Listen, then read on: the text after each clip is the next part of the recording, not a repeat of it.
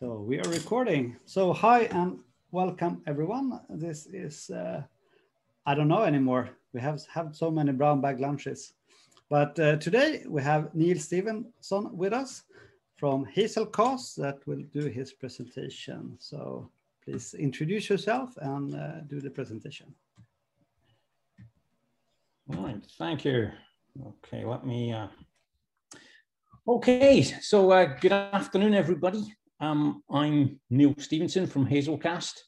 I'll go on a little 2 slides time and tell you a little bit about me, but because I've done the slide deck in advance, I'm going to start with the slide deck. So today I'm going to be talking about CDC, what can go wrong with CDC, or call data capture, WCGW. I hadn't heard the term CDC until a few years ago. So CDC is change data capture. And this is kind of going to be more of a kind of field stories kind of talk, things that I've found that surprise me in a negative way about change data capture. And if you're aware of these and you plan to deploy it in your solution, then you'll be one step ahead if you kind of know the problems I've come across. And I'll also describe my solutions. I will be very careful and point out these are my solutions. They're not necessarily great, but they do work. So in that sense, they're solutions. So about me, as promised, my name's Neil Stevenson. That's my email address there. I'm principal architect at Hazelcast.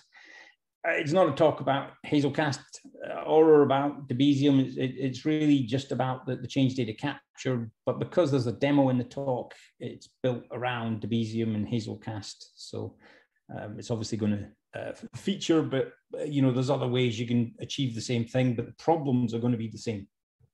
And obviously this is virtual. If last year and hopefully next year, I'm going to say stop by the Hazelcast stall and say hello to me in person, but that's not going to happen. So that's just the world we live in right now.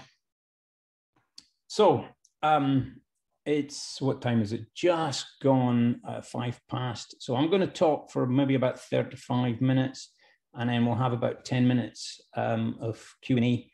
And then that gives you kind of 10 minutes to get ready for the next session and so on.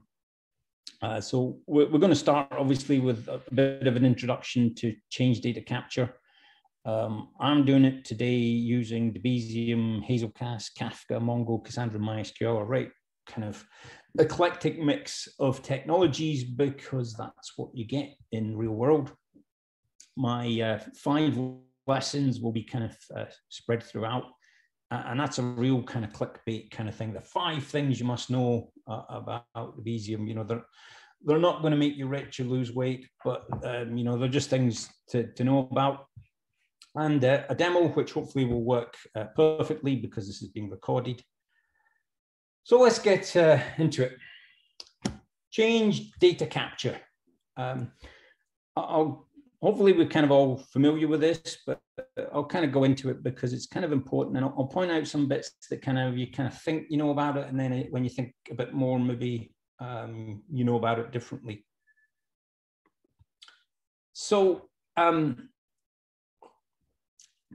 the idea of change data capture is if you've got like an SQL system or some database or whatever, you do an SQL operation, insert into table. In this case, I've glorified it with myself. So the primary key is the digit 1, and then another column is Neil.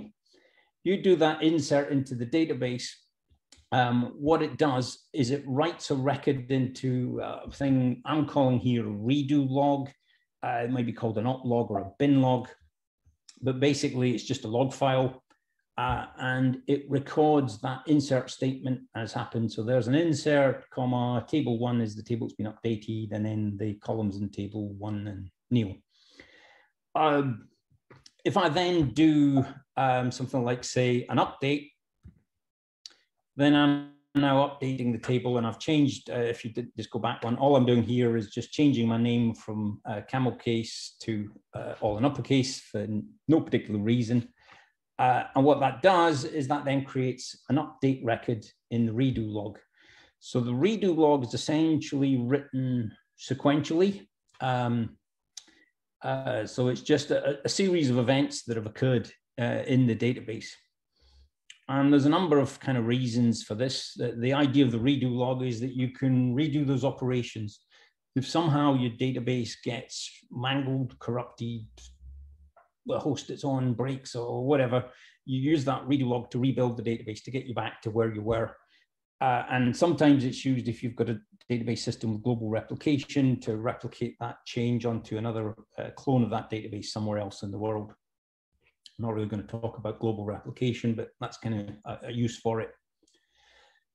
So this is where we kind of need to stop and take a kind of view from a distance of what we're actually seeing. That redo log is an event store. It's recording changes to the database, the inserts and the updates and the deletes. It doesn't record the reads usually because the reads aren't changing the database. So the idea of the redo log is it can be used to rebuild the database. It's storing all the changes that occurred. And there's a view of it that you can think the redo log actually is the database. If that's the copy you go to when the database, what you think the database is corrupted, then the log is really your system of record. The log is the thing you're relying on. And what you might think of a table in a relational database is really just a materialized view of the log file. That's one perspective of it, really, that the database is a cache of the log file. Maybe it is, maybe it isn't. It's just a way of kind of thinking of it. And there's a couple of architectural patterns that kind of exploit this, the kind of lambda pattern and the kappa pattern in architecture, where you're using that log file as an event store that you can drive other things from. Now, kind of where we come to with CDC is that other tools can read that log file. So, you know, it's kind of originally meant just for the database vendor. So if that's, I don't know, MySQL writes it, MySQL calls it a bin log, MySQL can read it. Well, other things can read it. So in this diagram, we've got some clients at the top, some human beings doing some interactions with a table in the database. Well, they could do that a different way. If there's another tool that can read the redo log, then that can make that same data available to those users in a way that they prefer. Now, in this instance, I've gone with Hazelcast for no great surprising reason. My users are now talking to Hazelcast because that's faster, for example. So that's their preference, is to take it from this copy. So changes are made to the table, update the redo log, populated into Hazelcast, and the users are looking at Hazelcast, and that suits them better. So time to kind of come across some problems now. So let's start with one-way change data capture. So the idea here is, I'm just going to call them System A and System B. System A is some sort of relational database. There's an update made to that database. It goes into the redo log. It appears in Hazelcast. It's an eventual consistency system. It's a thing we've kind of all seen in several places. You know, oh, it's updated, give it a few seconds and check again online, and you'll be fine.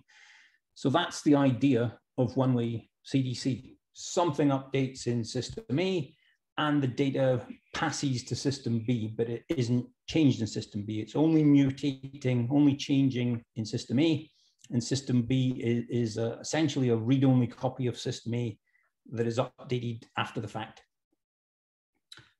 So that's problem 1A, this eventual consistency. So what you find is typically that redo log is written out after the System A, the database, is updated. It's not done at the exact same point in time. You know, it'd be like a millisecond behind or 100 seconds behind or whatever, just not a huge amount, but very briefly, the database changes, System A changes, and then System B changes. So there's a very slight latency in getting the change from System A to System B. So System B is telling you the wrong answer. very briefly. Well, does that matter? So kind of two things I've been obsessing about is ordering PlayStations and booking hotels. So if you were like selling PlayStations and you're doing some sort of reserve and collect, if you're showing the wrong number of PlayStations available on your online web ordering system, then somebody's going to order a PlayStation, turn up to collect it, and there aren't any left. And that's an absolute disaster that, you obviously lost that customer permanently, but they're then going to start blasting it out on social media and your reputation is kind of damaged. If you were a hotel and you've kind of advertised the wrong numbers of hotel rooms available, is that a problem? Well, I've actually had that happen to me. I've turned up at a hotel, they'd accidentally overbooked. They just put me into a taxi and put me in a better hotel. I was like super happy. So, it's not necessarily a problem. It just depends on the application. So that's kind of problem 1A, is this kind of eventual kind of consistency. System A updates, and then there's a second or so, and system B is now showing the right value.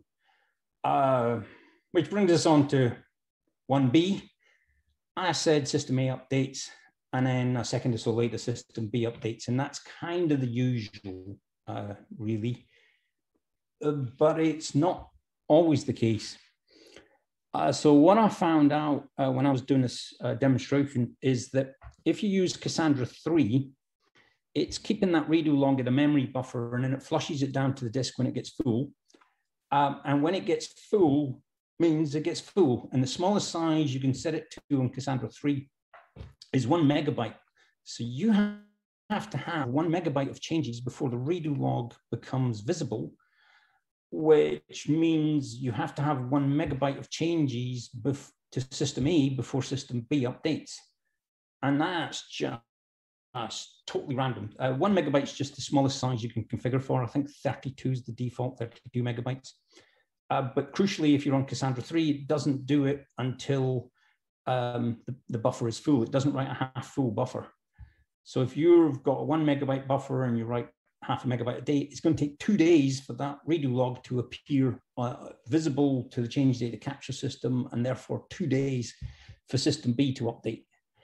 I really want to strongly stress this is just an example from Cassandra 3. Cassandra 4 does it better, which is it can also do it on a time boundary, so that if you've, if you haven't written the log out for 10 seconds, just write it anyway, even if it's only half full. So nothing negative meant against Cassandra, just be aware that when people talk about things, I'll come out, reasonably quickly. It might not. And I wasted days trying to figure this out before, well, maybe not days, but a long time trying to figure this out. And kind of the way I solved it was a bit of a hack, to be honest. So every time I was writing a piece of data to Cassandra, I'd write it several times just to make sure I filled up the redo log and cause the redo log to be written out. This is a recorded call, but I'll still say I'm not proud of that answer, because it was the wrong thing to do, really. Just write it 10 times to make sure that the buffer fills up. But it worked. It wouldn't have worked well if I was doing something like database triggers. So really that's problem 1A and 1B. 1A is it's not immediate, but 1B is it could be hours before that change appears. And again, that's the question, does it matter? PlayStations, yes. Hotels, no. Hotels overbook, and days to sort it out isn't a problem. So problem 2, transactionality. Kind of everybody likes transactions because they just push the problem on somebody else. I want to update this, this, and this, and I'll do it in a transaction, and all my problems go away because I commit a rollback. Well, the thing here is that when you write a redo log, it's done after the data has changed. So system A has done its commit before the redo log might appear. So if system A has done its commit, then system B can't really reject that, can't trigger a rollback in system A because system A is already committed. So you're kind of stuck. you've got two choices. You're getting a feed of some data that you cannot revert back. You can't do a rollback. You can't make the source system wind it back in and take it. So you've got the choice. You kind of take it, which means you might get some bad data, violating constraints. So for some reason you want to reject that data, or you don't take it. That's the choice. And then if you don't take it, your two systems are always deviating because you've dropped one of the changes, as opposed to the previous thing where they're slow to align. And if you drop a change, well, how do you then get it sorted out? You're going to have to figure a way to do that. And I kind of come to looking at that. If you're looking on transactions with CDC, then you're just trying to solve the wrong problem. It's just not going to work because system A has already updated. You're stuck with it. So does that matter to you? So that was one-way change data capture. And this is kind of what we normally kind of think of for change data capture. You're updating a system and then you're reflecting it in another system. Well, kind of in the real world, you might find that you want to make changes in both places. You've got some stuff that's updating system A because it's been in your architecture for years. You've added system B, you like system B more, you're making changes in system B. You've got old stuff updating system A, you've got new stuff updating system B. So you're changing the same data in two places. So you need there two-way change data capture. So every time you change something in system A, as on the previous diagram, you've got to send it to system B, that's fine.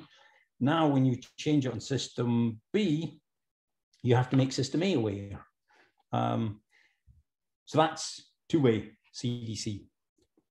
And it's not two-way, it's one-way twice. So you've got a one-way CDC feed from system B to system A because you're following this redo log essentially, and you've got a one-way system A to system B CDC system. So it's two one-way arrows. They don't know about each other. And that's the key point. They don't know about each other. Well, what can go wrong with that? Now, you can probably guess. Big problem really is looping data, feedback. So I can make a change in system A and then it sends it to system B. Well, now the data is changed in system B. System B creates a CDC record to go to system A. System A gets the data change. You can imagine that data would go round and round in circles if you don't do something about it. And obviously you don't want it going round and round in circles. You want the change here applied there and that's it. Whichever way round you do that change. So ideally, somebody else would solve that problem. The CDC system doesn't do this. And that's it, problem solved. It's handled for us, life is easy. But that doesn't happen in my demo. I had to fix it myself. Because it's one-way CDC, the idea is that whatever you change in A goes to B. Why would you not send a change over? So how I solved this was using a provenance. Where does this change originate? The way I went about it, there's some standard fields if you're doing kind of JPA style relational database fields. So it's who created this data record and when was it created and who updated this data record and when was it updated. So if my data has this, these fields, I can use those fields to either filter in or filter out, depending on what they're set to. So basically, if it says it was created in system A and it was modified in system A, then it goes to system B. And if it was modified in system B, it goes to system A and nothing else. So if you're system A and you get change coming in that originated in system A, well, you can ignore it because you have it already, because that's where it began life. And of course, that solution has a problem. So it's a problem with a solution to the problem. And the problem really is this is coding. You've got to set this correctly now. Clearly, I've been writing code for years and years and years. I never get it wrong. Yeah, as if. But certainly, it's a lot easier to assume that other people will get it wrong. So it's a lot nicer to assume that. So that field really needs to be reliable. Ideally, your kind of system A or system B would set that for you. But as mentioned, that's not going to happen. So I'm going to have to do it. I need to do it reliably, and it's going to make my data record bigger. Now, it's possible in general that you might get help, that the CDC system might give you something like a bit of metadata around with the change, you know, like the security principle for the connection or the driver name or something that allows you to reliably derive, has this change come in from another system, or has it originated locally? Problem 4, there's only 5. Well, 5 that I've found. There's probably more problems. Double update. So you've got data in system A and system B, you're changing it in both. Well, you could be changing it in both at the same time. So while changes are occurring, they can be passing in flight. So you might say, let's say you're doing like a stock market order. You're going to buy shares in company XYZ, and you want to buy, say, 5,000 shares in company XYZ. Well, you might change it in system A to say, let's make it 6,000 shares. And on system B, it's not company XYZ, it's company DEF.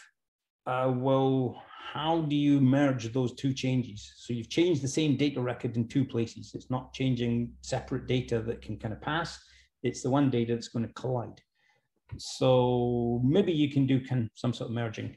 You know, when I said, you know, you're changing the quantity of that stock order and the stock code itself, well, that's 2 separate fields. You could kind of merge them together and say, we'll take, you know, this field from this one and this field from that one. But does that even make any sense? Because if somebody's changed the price and the quantity of an order, or the quantity and, you know, it's not that stock, it's this stock, and it's not that amount, it's that amount, it's like, does that even make any sense? Just seems totally wrong to me. And I don't really have an answer for that one, other than you kind of detect these collisions and just kind of throw some sort of exception, some sort of dead letter queue or something where somebody, a human being, has to go in and figure out how to resolve it because it's too difficult for a machine to do automatically. So, time for a demo.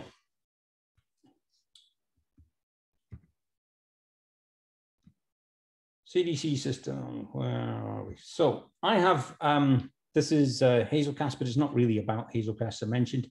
I've got a sort of telecoms system. So I have 100,000 call records, 100 customers, and I'm keeping track of various things about the customers, how happy they are, what tariff they're on, and so on. So what I want to do is start pushing some data into this. I'm going to do this in Kubernetes. Oh, so I'm going to turn on my data feed. And what that's essentially simulating is data coming in from the outside world for call records in a telecom system. So I have called person X and I called them for 10 minutes and the call started at 25 past or whatever. Now in this system, that's right into a Kafka topic, because actually I should have done this first. Let me, one more slide, explain what the demo is about. So what I'm showing here is an eclectic mix of technologies. So Hazelcast has got data storage containers that Hazelcast calls them maps, the key value stores. So I've got a map A, which is connected to a Mongo database. I've got a map B, which is connected to a Cassandra database, and a map C, which is connected to MySQL database. So basically that pulls data out of those systems into separate maps in the Hazelcast system, and my web client can interact with the Hazelcast maps without really caring that there's different technologies kind of under the covers. So basically it's a unified front end as far as the client's concerned. I'm retrieving data from this map, and it don't care what's underneath. I have a new data feed, which is the thing I just turned on, which flows data into a Kafka topic for call records. Those call records are also fed into map A. So map A is getting populated from the outside world and from the inside world. So it's got 2 sources for this data change. Every time there's a change to this map data, I write it down. I keep the Kafka copy. The Kafka data gets reflected down at the Mongo. It's the same for changes that go to the Cassandra system. So everything I'm changing in Hazelcast, I'm saving down to the Mongo, Cassandra, MySQL. In fact, I don't change MySQL here, two's kind of enough examples.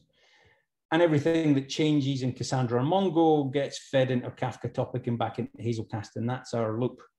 So we have jobs, which will start in a second, which also change data in Mongo or Cassandra, simulating, other parts of your application architecture. So internal changes. So you might have, say,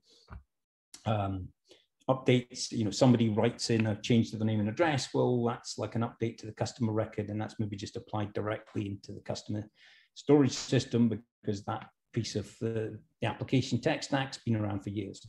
And the call data records are coming in live because that's where they're coming in from. So we've got things that are happening in live and things that are happening in batch. So I'm using here a tool called CafDrop, nothing to do with Hazelcast. It just browses Kafka topics.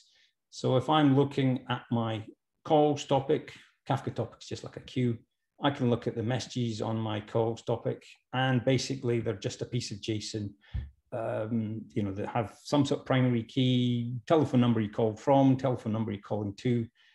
Because these are cell phones, it's like which cell you're connected to, which mast, how long did the call last, 12 seconds, was it a successful call, as in did the call get accidentally disconnected? And the provenance part, where has this data come from? It was created by the data feed system. So I know on my CDC jobs where that data has originated from. This has come from the outside world. And if I was to look in my Hazelcast maps, we'll see, oh, the number of call data records is going up. It was on 99,500, and gradually it's creeping up because people are making telephone calls. But now what I need to do is start feeding in some local changes. So now I'm going to update my legacy systems, my Cassandra and my Mongo. I just picked those just as a collection of ones we use. There's no particular reason it's Cassandra or Mongo, other than just to make things fun. So what we'll now find is that we're now changing data in Cassandra and Mongo, which is picked up by CDC and fed to Hazelcast. And I'll show you how my CDC works. We've got about 7 minutes left on the slides before we go to Q&A. So really just there's two parts to it. When I change data in Hazelcast, it calls a store function that stores it directly into, this one is call data records, which are going to Cassandra. Basically, it's setting, where was this data modified? When was it modified? Well, modified by now. Now is just a timestamp. And then it just saves it. And this is my filtering logic.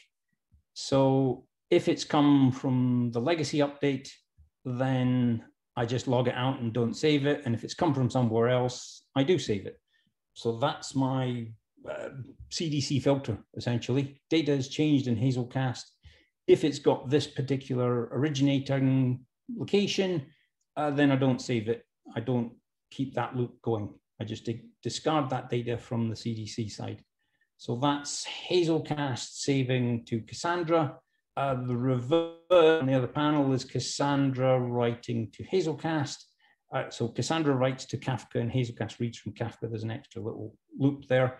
And I'm looking for where was this data modified?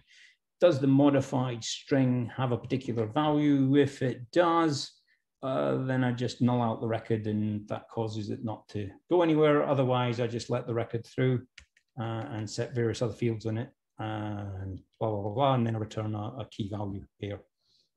So really it all boils down to this. You've got this log, this test on the input feed and this test, same test on the output feed, only you're testing for different values. Are you excluding it because it's come from the outside world or excluding it because it's come from the inside world? And if we look on our, let me just refresh my call records, what we should find, if we were to look offset 130, yeah.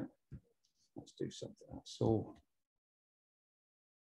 let's look at our customer updates in Mongo on the Kafka topic. So these first customer updates, this is what you get actually at CDC. You get a big piece of structured data. So you have a field and it's called version and it's a string and it's not optional. You've got a field and it's called connector and so on. And you scroll all the way down and you find your actual data payload, which tells me that I have come from this version of this connector. So that might be a piece of metadata I could use to filter my data out. But basically I'm getting a CDC record and this is the after record and the ID is this. And it's created by this and it's got these attributes, created date. And what matters is how did that data get created? So that first data record was created by my legacy update job. And if I can scroll back up. So the CDC record is really large. There's a lot of stuff in it that you don't necessarily need. And if I look at offset 144, there we go. Look at the records towards the end. Offset is just the sequence counter. So the 143 is the last one before offset 144. And I scroll down. Somewhere in here is my data payload. Here we go. And what I can see is it was created by the preload legacy, but it was updated by the update legacy. So it's been updated by a batch job in my system, essentially.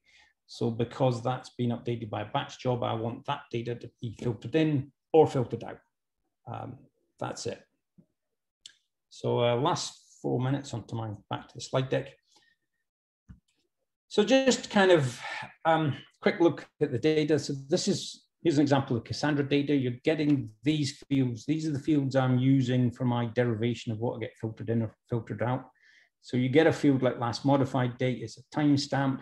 Has that field been deleted from the record? No, it hasn't. Has it been set? Yes, it has. And I might get last modified by. So how did that data get changed? Who changed it? I'm not so interested in how it was created, it's when it was changed.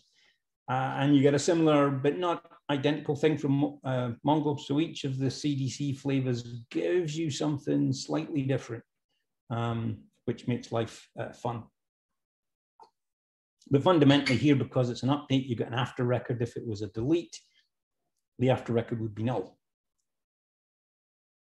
So summary, then we'll do take questions.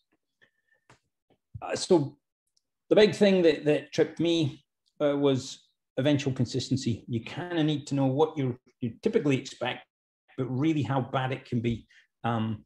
So you need to know really, the one that matters is how bad it can be. And what I was doing on my code to force data to come out was I was rewriting it repeatedly to kind of ensure that the redo log filled up. And that's not a great answer, but it works. It's a bad answer for things like audit and for things like database triggers, but it works. So it works, it's a good answer. But yeah, I'm not proud of that one. So typically, what you'll see is a system updates and the other one refreshes fairly soon. You've all heard these things, give it a few seconds, but you need to know, is it 3 seconds, 10 seconds, 6,000 seconds? How long is it going to be? Transactionality, just forget that. It's just not going to work. Feedback loops, they're bad because your data will go round, and it will, again, it's causing more updates, more stress on your system. And you saw the size of those change records, so that, if you change them more times than necessary, then you're just using up disk space, storing stupid information. You're causing lots of processing that you don't need to do. So filter things out, which comes on to the kind of provenance, which is how you do that filtering. That was just my best way to do it. I say, well, where did this change originate? Ideally, the change data record would tell you something in the metadata that you could rely on, because if the source system, if the database sets it, then it's pretty likely to set it correctly in all occasions. if your code sets it, then it might be fine for a while, and then somebody new joins the team and adds some extra lines of code and didn't know about this feature, and suddenly, you know, you're filtering out based on, you know, is it X, Y, or Z, and suddenly there's a W comes in and your code breaks. So that provenance thing is really kind of a very brittle solution in my mind. But it was the best I could come up with. You know, you're changing data, you need to filter it out. Filter out based on fields that the application code sets is like, well, let's hope it sets correctly now and in the future. And then that last one is double updates. It's very easily possible that there'll be, you know, like users are updating the kind of the fast system, and then there's the batch that's updating the slow system, and inevitable they will be updating the same data records now and again. How do you detect that the same record is updated in two places? Well, that's not really too difficult, but how do you kind of resolve it? You know, so if it's two different fields, perhaps you could combine them if they both change the field. So, you know, it's that back to the stock market, somebody's saying, I want to buy 1,000 units or something, and one system changes it to 1,200, another system changes it to 1,100. You know, they've updated the same field. What do? You just got to kind of throw some sort of exception into some manual resolution queue, because I just don't think there's a general purpose solution. So that's me. We've got 10 minutes for questions. Perfect, thank you. Then I will stop the recording.